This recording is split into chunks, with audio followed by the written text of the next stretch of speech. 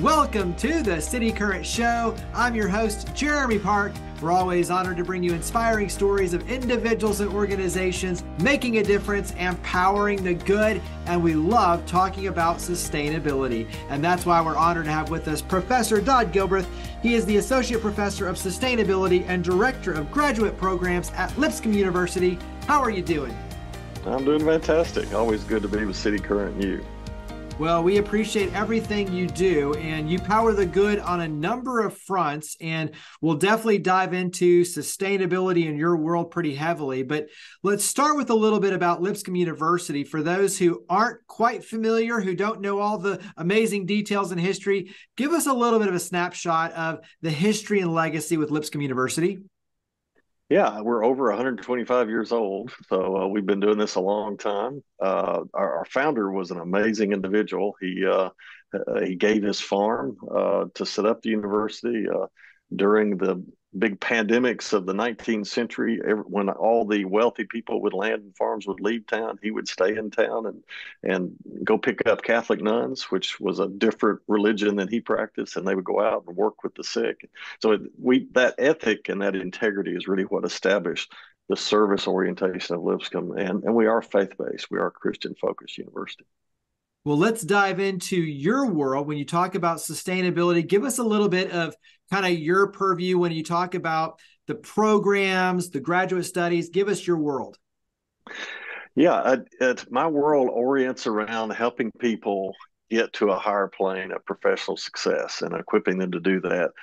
My world also involves taking people where they are.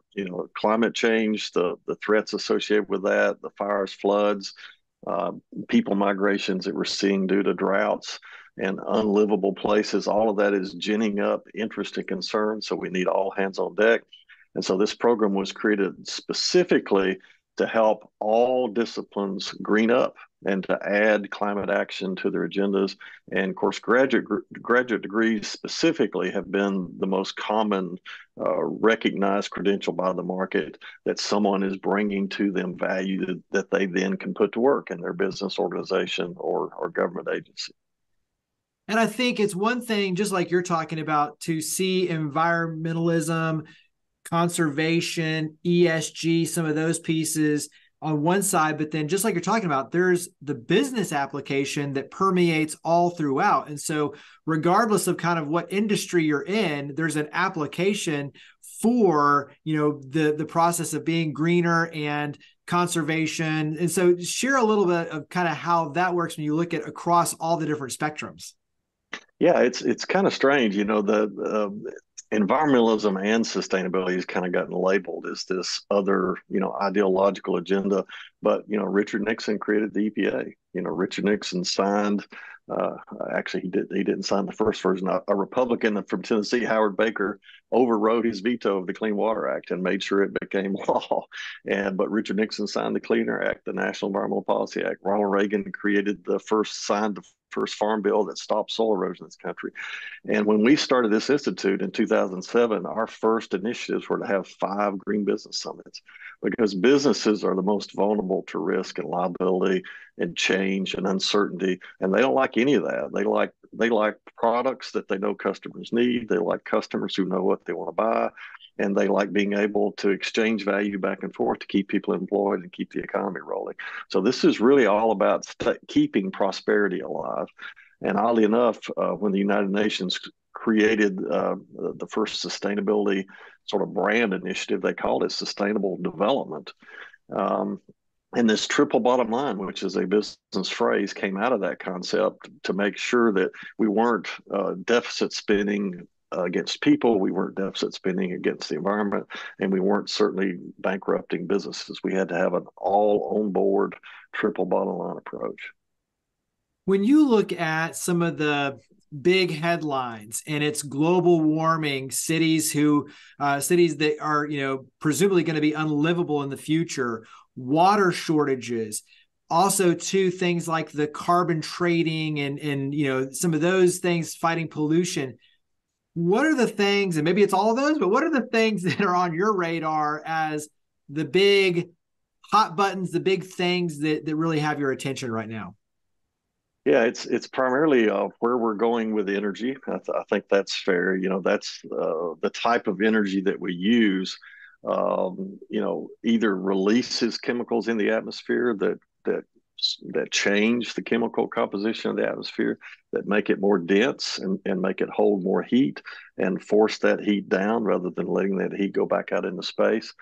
Um, and meeting the demand of professionals that are needed to meet that threat. Just like we had to retool every factory in the United States leading up to World War II. I think President Roosevelt actually created the first big plane factories well before Pearl Harbor, because they saw this problem coming. So we see it coming. We know we have to prepare for it.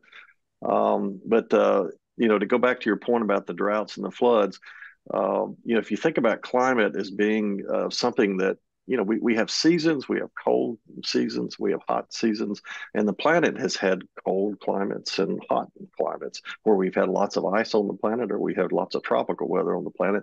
Those pendulum swings, those wilder swings of going from an all ice age to an all tropical age, represented a time when the Earth was trying to stabilize itself, trying to reach an equilibrium where the pendulum is just kind of swinging between the seasons, not swinging between the tropics and the ice ages. And the reason that pendulum is getting out of whack is because we're putting things into the atmosphere that's making it swing wide again. So all the places around the planet that are currently dry are probably going to get drier. All the places around the planet that are currently wet are going to get wetter. And that's why you see people moving away from those things towards the center of the planet where we have more average swings as opposed to more wild, dry, and wet swings, because they're going to get worse if we don't do something about it. How does that and these conversations get woven into the curriculum? So, in other words, how do all of these major topics get woven in to then be addressed through Lipscomb University and the students and the program? That's a great question. The program is set up to deal with the triple bottom line first. We make sure all of our students are literate in business and appreciate business, because some of our students come from environmental backgrounds and they don't have that appreciation for what it took to turn a cell phone that used to be a computer in Oak Ridge, pumping out calculations to something you could afford to carry on your hip and look up data anytime you wanted to find it. That's a business value.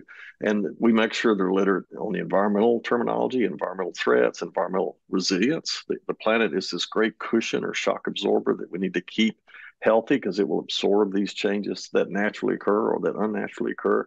And then we want them to understand people, the psychology of getting along, the psychology of conflict. How do you manage that? And then we encourage them to specialize. Energy is the one where we spend a lot of focus, because we're shifting from an energy that creates climate change to an energy that just creates a healthy economy without all these risks and threats and uncertainty. And then we also try to think about, business and ESG. How do we measure success? Business cares a lot about accounting, and we're moving from just financial accounting to the metrics of success. And accountants are leading that discussion. I attended the American Accounting Association conference, and they had several sessions on it at the last meeting I went to. And the other areas we focus on are like food systems, what allows buildings not to leak energy so bad? How do we make them more insulated and healthier, and do more things like capture water and reuse water, and capture the right kind of waste and reuse that waste and create a circular economy with all of those things. And we also focus on things like how do we make cities more resilient? How do we make them more livable, because people are migrating towards cities as climates change? So, there is a comprehensive agenda, but there's also a specialist agenda. Talk about how students can get enrolled in the program, the time frame. Give us some of those details. Yeah, we have 5 enrollment periods a year. So August, October, January, March, and May. You don't have to have prerequisites to jump in the program at any of those points. We've already got that built in the program. There's really only one prerequisite. You don't have to take a standardized test. We try to make it very convenient, because we need to get people out into the workforce, creating change. And all of our classes are high flex, which means you can show up live. You can show up live on Zoom, live in class, live on Zoom, or you can watch recordings of lectures when you're just too busy to come to class. The bottom line is we trust adults to learn the way that they have time to learn, because we know we lose customers when we don't make it convenient, and we lose opportunities to make the world better when we're not putting people out in the marketplace fast enough. Speaking of convenience, you have a number of engagement opportunities for the community, and those are recorded and shared online as well. And so talk about some of the enrichment events. Yeah, I know you all are going to be providing some links that people can go to keep up with us. They can friend us on Facebook. They can link with me on LinkedIn, and they'll see a stream of these things. It's not an obnoxious stream because, we try to be really efficient with that. But in 2024, we have a whole series of webinars. We're going to have them live downtown at our Sparks Center, but we're also going to broadcast them live on Zoom, and then we'll be recording them, as you said. I think the first one that fits the timing of our discussion is February 14th, Careers in Sustainability Consulting. March 13th, Careers in Sustainable Sites. How do we make the landscape more earth-friendly and more and less risk and liability fraught and more value-added? April 10th, Careers in Green Building, and so on. So we'll have all of this schedule listed for people to see, but you can expect one every month through May. You can expect one every other month after that. And since they're recorded, you can always go back and watch them. But if you have any inkling into how sustainability affects your business or your profession, or if you're interested in graduate school, all of these webinars are led by our alumni, some of whom been out 12 years, working at Rivian or Tesla or running their own commercial composting company, or running their own ESG consulting firm. So you'll hear from practitioners that we actually trained, and hear them explain what they think of this field and where it's going. And we've already posted one webinar from last May on ESG that is also available when you friend us and link with me on LinkedIn. Yeah, the easy link on that, facebook.com/Lipscomb ISP. So Lipscomb ISP. Right. And then on LinkedIn, you sharing it personally on yours as well. And so lots of easy ways to connect and follow the conversation and see all the information as it's posted. So share what, you can't pick one, obviously, because, when you talk about the alumni and all the amazing things they're doing and how they're putting this into practice and creating these new opportunities, what's one or two examples in terms of the good that's being done that you can share that put a smile on your face?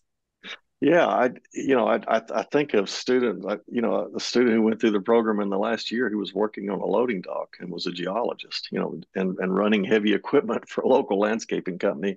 Before he graduated, he got a job with a water consulting firm here in town. And he texted me the other day saying he'd transitioned to another promotion with the state of Tennessee. I've had a bartender, a bike mechanic, and what was the other person? I can't remember, but doing some really odd work. They all got offered jobs that were more than twice their salaries after grad school. Also had a six-figure corporate executive double his six-figure salary. So there's a big demand for this, and there's meaningful work out there. And that's what graduate degrees have really always done. That's what happened to me. I went from working as a conservationist in a federal agency to working for the governor of Tennessee. And just yesterday, the Tennessean published an op-ed that I co-wrote with a friend of mine about the second governor that I worked for, that my graduate school degree equipped me to serve well. And all those accomplishments that were listed there a lot of those came out of my graduate school experience as policy director for that particular governor. So it's a great opportunity to change your life. Absolutely. Well, and to know that you're getting it firsthand from those who are working in the industry, experiencing it, have that expertise, that knowledge, the institutional knowledge, like there's a lot that goes into it. And just like you're saying, it allows you to take that next step in your career and be equipped for success on so many fronts. So yes, carry that into all the different connection points. We've, kind of highlighted it, but talk about your personal social media, LinkedIn. Where all can we go to follow these conversations, to connect in and learn more and take next steps? Well, I love LinkedIn because it's probably the least ideologically conflict-oriented, social media there is out there, and people actually have enforced the social norm of not letting that get too personal or too political or too debatable. It's a purely professional site. I would always go there. You can link with organizations associated with sustainability. There are dozens within your area of interest. So if you'll just kind of search within the LinkedIn search window, you can find all kind of organizations. I hesitate to give one because this really is a disciplinary focused field. So there's lots of silos within sustainability.